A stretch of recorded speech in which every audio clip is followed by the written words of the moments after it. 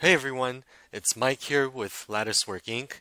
In this video, I'm going to show you how to change your Amber router Wi-Fi name and password. Alright, let's get right to it. I'm logged in the Amber router now, and to change your Wi-Fi name and password, click on Wi-Fi. The SSID is the name of your Wi-Fi network. So you have a name for the 2.4 gigahertz network and also a name for the 5 gigahertz network. You can change the password for your Wi-Fi network here. This one's for the 2.4 gigahertz network. This one here is for the 5 gigahertz network.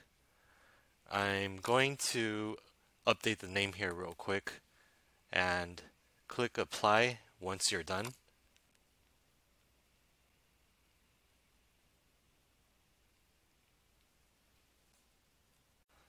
Alright, and that's it. If you guys have any questions or comments, please leave them down in the comment section below. Thank you for watching this video. I really appreciate it.